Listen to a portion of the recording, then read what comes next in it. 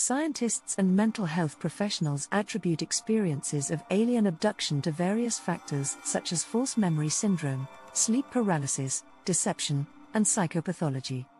Skeptic Robert Schieffer compares some of the descriptions of aliens by abductees to science fiction characters, specifically those in the film Invaders from Mars.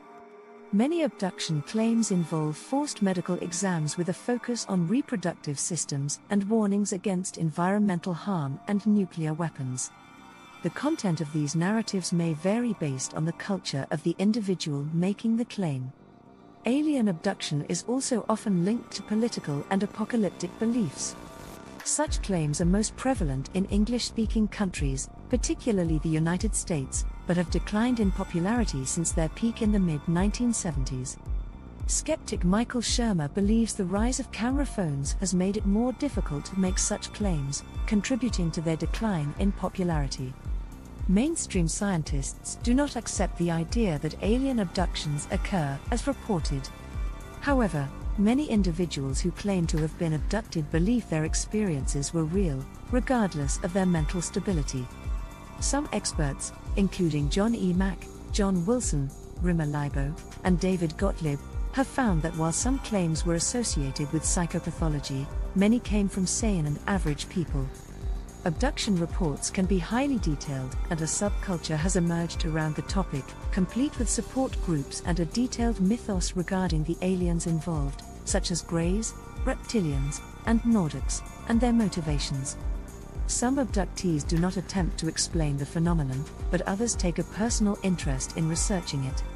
Some believe that a lack of widespread awareness of alien abductions is due to extraterrestrial or governmental cover-up efforts.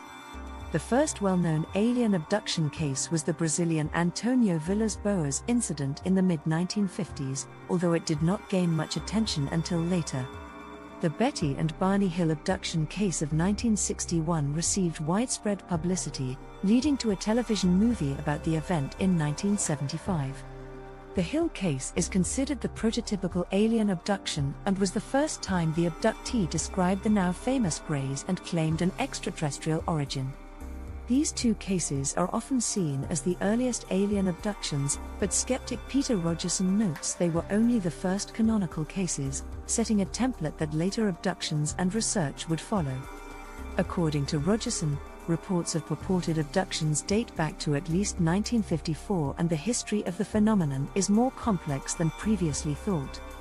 This view is in contrast to the folklorist Thomas E. Bullard's claim that the reported alien abductions of the 1970s and 1980s had little basis in folklore or fiction.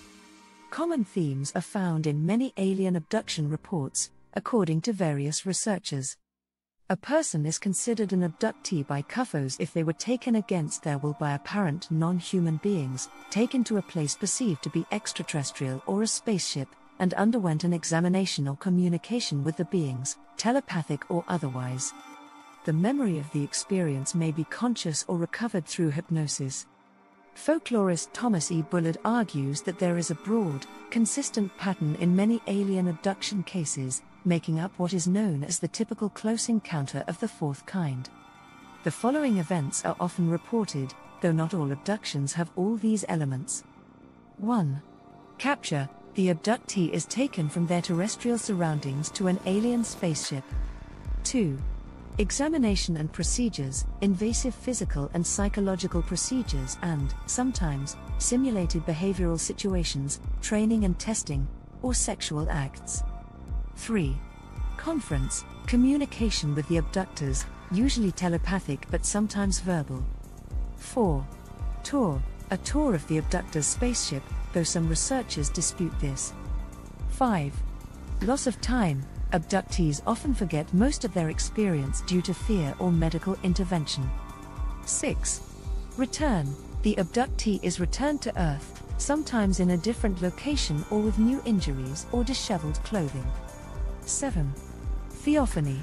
A profound sense of love, a high, or a mystical experience accompanied by a feeling of oneness with God, the universe, or the abductors, may be the result of a metaphysical change, Stockholm Syndrome, or medical intervention.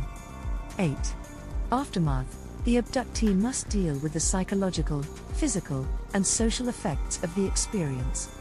According to David M. Jacobs, the entire abduction experience is precisely orchestrated and all procedures are predetermined, with the beings being task-oriented and having no apparent aspect of life outside of performing abductions.